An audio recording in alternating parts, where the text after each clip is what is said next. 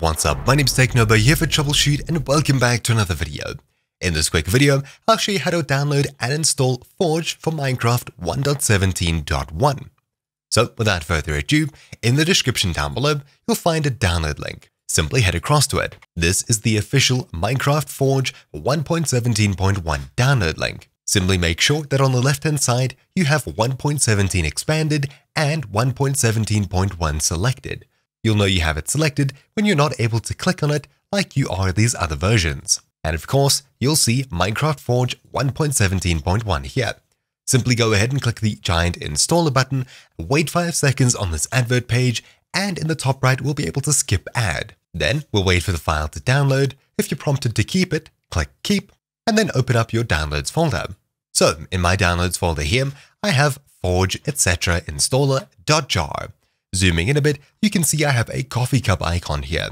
If you don't see a coffee cup icon, or when you double click on it, it doesn't open up a window as such, you'll need to head across to the links in the description down below.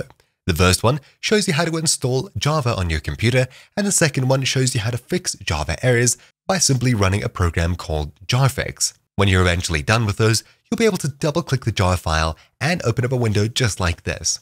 When you do, all you need to do is click Install Client, followed by OK. After doing so, a bunch of different libraries will be downloaded, and eventually we'll be able to start up the Minecraft launcher, where we'll find a Forge version waiting for us. There we have it. I'll click OK and open up the normal Minecraft launcher. As you can see, we already have the Forge version selected. But if you don't, expand the versions picker down here and simply look for Forge. If for some reason you don't see it and you're not able to select Forge 1.17.1, head across to the Installations tab at the very top, make sure that Modded on the right-hand side is checked, and then click New Installation. Inside of here, we'll give it a name such as, say, Forge, and under Versions, we'll simply look for 1.17.1. Right next to 1.17.1, you should then see Release 1.17.1, Forge, etc., etc. Selecting this and then clicking Create will create a second, or first in your case, Forge version that we can go ahead and start up, either by clicking Play here, or on the main tab by selecting Forge from the list of versions here.